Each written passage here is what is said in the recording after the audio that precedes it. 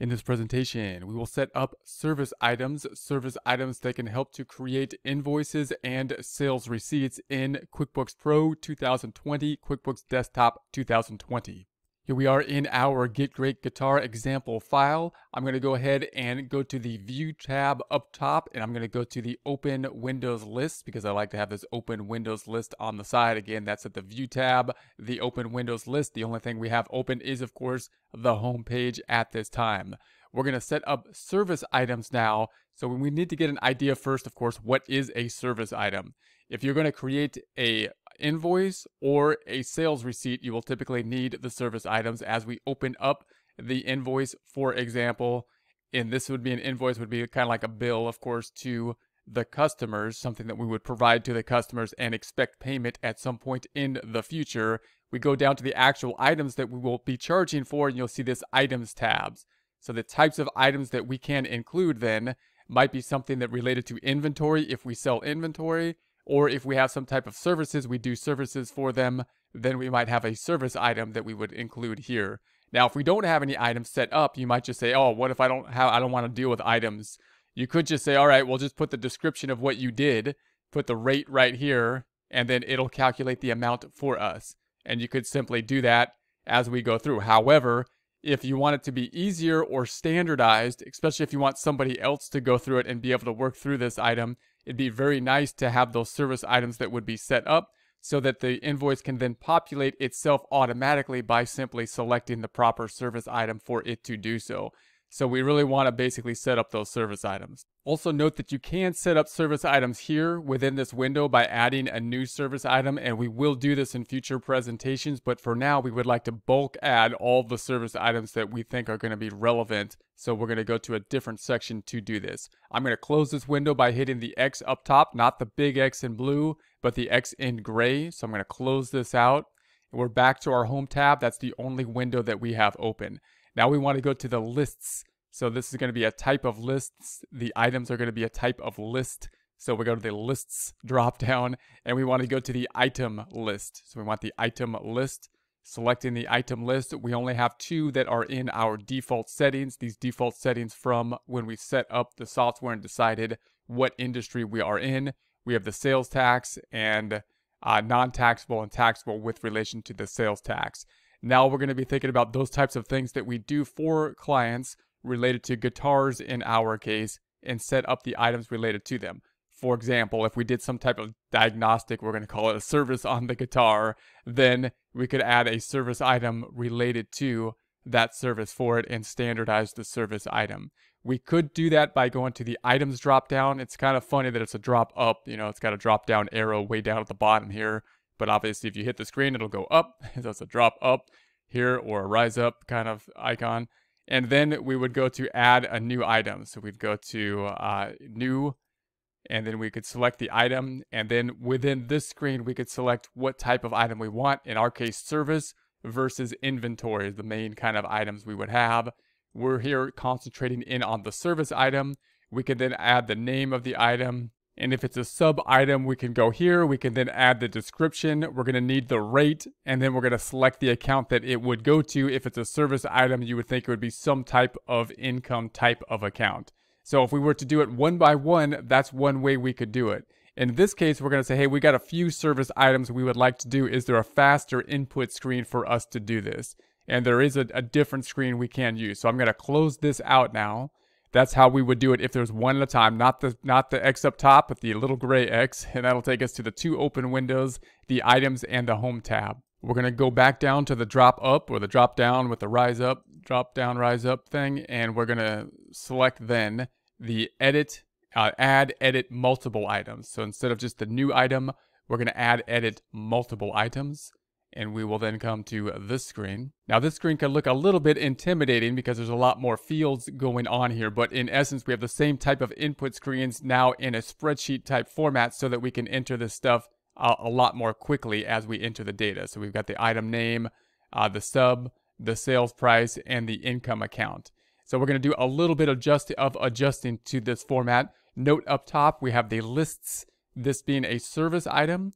that we have up top as opposed to the inventory item. So we're in the service item section. Later we'll talk about the inventory items, which are a little bit more complicated. That's when we actually sell inventory as opposed to doing a service, and therefore have to deal with cost of goods sold and the inventory accounts. Next thing we're going to want to do is adjust. We're going to adjust these screens so that we could see how they are adjusted, and this can help us with the input process. So to do that, we're going to go to the Customize Columns up top, Customize Columns at the top right, and we'll see we'll have two columns. This is a kind of common setup for QuickBooks. They'll have a few different things that we'll see with a similar type of setup. It's a little bit confusing because over here we're talking about, of course, columns, and over here we see them in an up and down type format as opposed to a column format.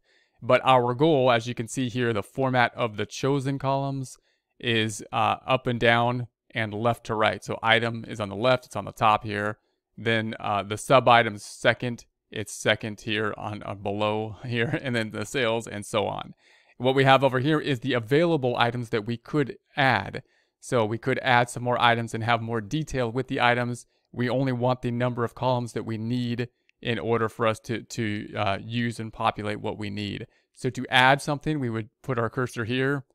If I wanted to add the cost, I would go on it and then say add.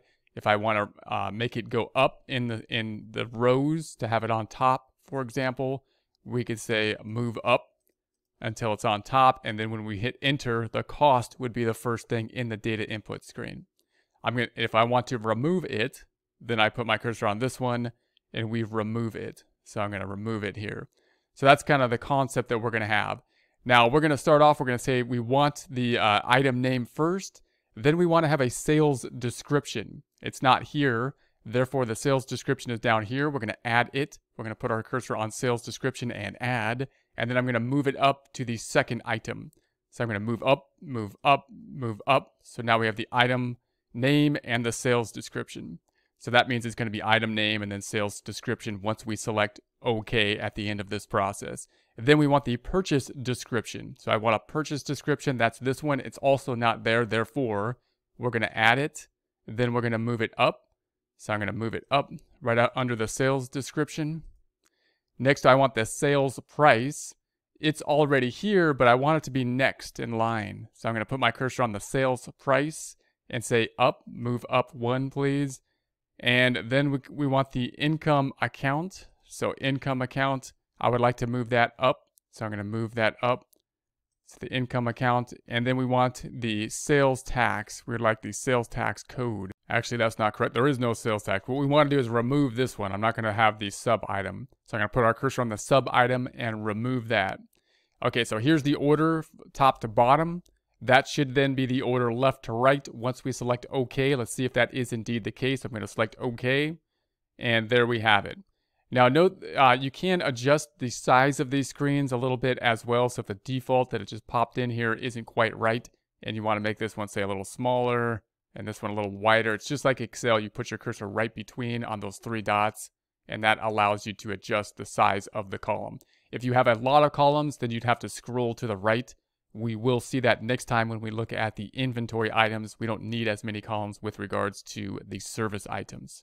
Now, I apologize up front for the names of some of these service items. I actually kind of mingled together the guitar shop we're putting together here and basically an auto shop. So these might sound kind of like auto diagnostics so bear with us with the types of items that we're going to be doing for the service for our guitars on them. Our goal is just to get a feel of different kind of settings on how we can get these service items in place and how they will then be populating the invoices and sales receipts for us. So we're going to start off with a diagnostic.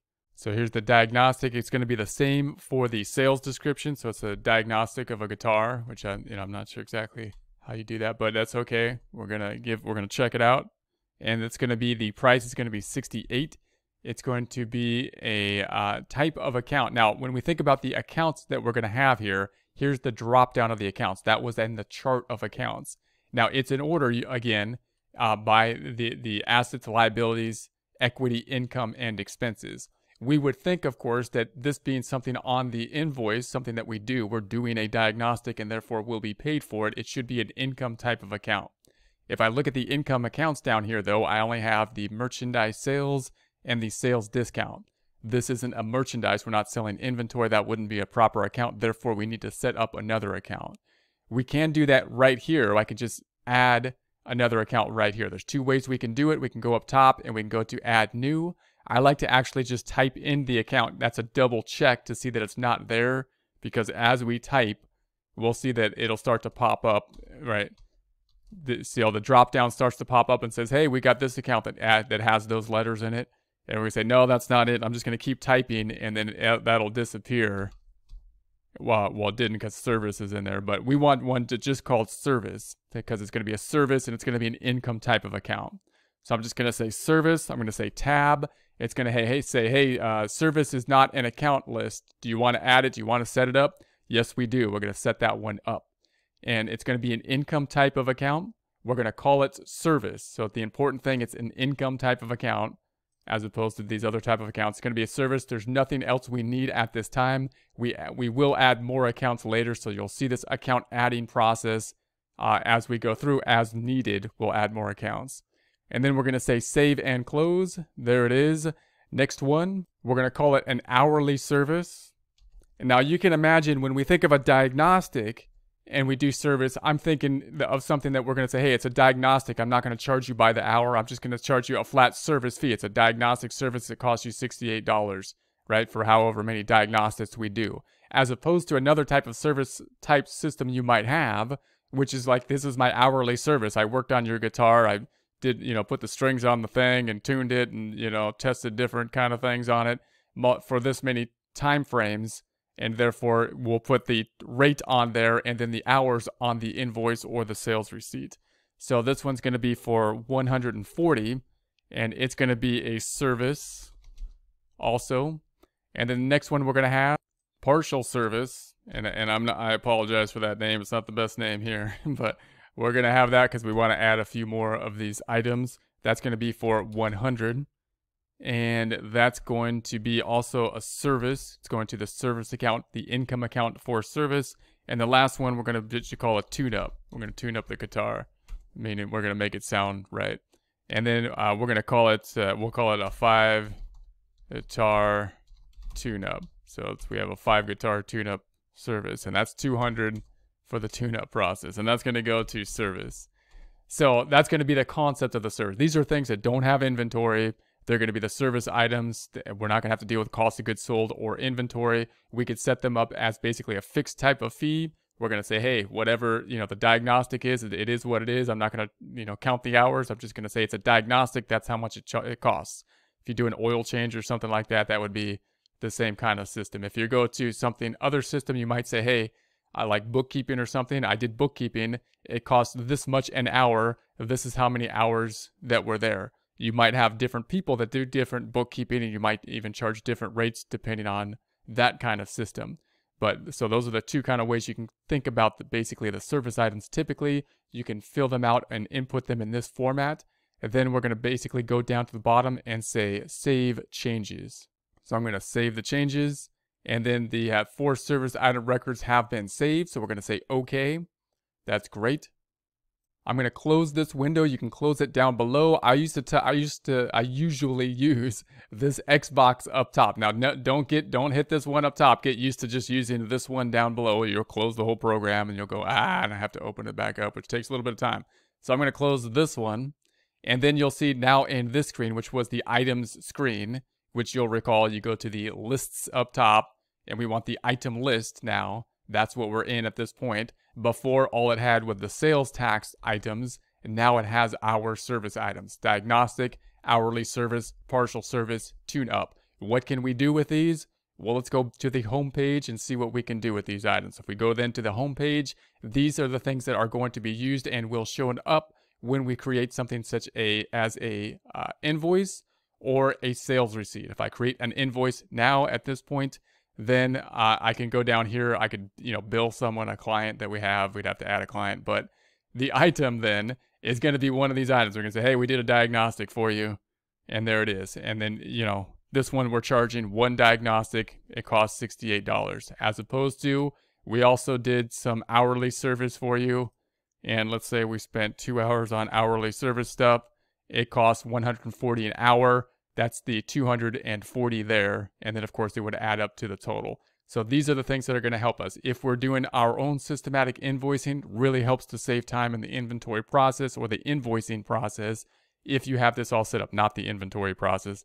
This is not inventory because we're doing the service items, but this really saves time because you want to standardize things. You want to be able to explain to someone, hey, look, this is what it costs. I either charge you for the upfront fee for whatever it is I am doing or some type of hourly rate, and it will be a systematic process that you can then set up within the QuickBooks file and be very systematic about it so you can concentrate on, whatever the task is that you are doing. So, and we can then close this. I'm going to close this. Do not save it because we're not going to save this item. I'm just going to close it. This is just an example. You have not recorded the new transaction. Do you want to record it now? No, we don't. We're just looking. And then you could do the same thing, of course, with the sales receipt. So if you wanted to create the sales receipt, this would be when you got paid at the same point in time that you are creating the sales receipt. Same kind of drop-down items. You can have a tune-up that we would have. The tune-up, the 5-guitar tune-up, we had one of those. And then if we're going to tune up stuff, it's a 5-guitar tune-up minimum. And then the partial service or something like that, right? And you could do the same type of process with the sales receipt. So then I'm going to close this out. Once again, don't save it. We're going to close this out and say you have not recorded this transaction. Actually, before we do that, I'm going to cancel this. Just note that if you record this, then what's going to be the journal entry related to it? We've discussed this in prior presentations, but just to note this, you look at this form, this is what's driving the transaction. This one means we got the payment at this point in time. If we got the cash, then it's going to go into cash or undeposited funds, the debit or increase to cash. The other side is going to go to revenue, right? The income type of account, the one we set up as we entered this thing. And we set up the new account called service item, and that's going to be the accounts that will be going up. I'm going to close this back out, and we'll say no, don't save that one. And let's check out one other thing. We put in these lists up above. Or you can go to the chart of accounts in the home page. I like going to the lists to do the chart of accounts for some reason. It's just a habit. You can also hit Control A. I don't do that either, but that would be even more dorky, and that would be good.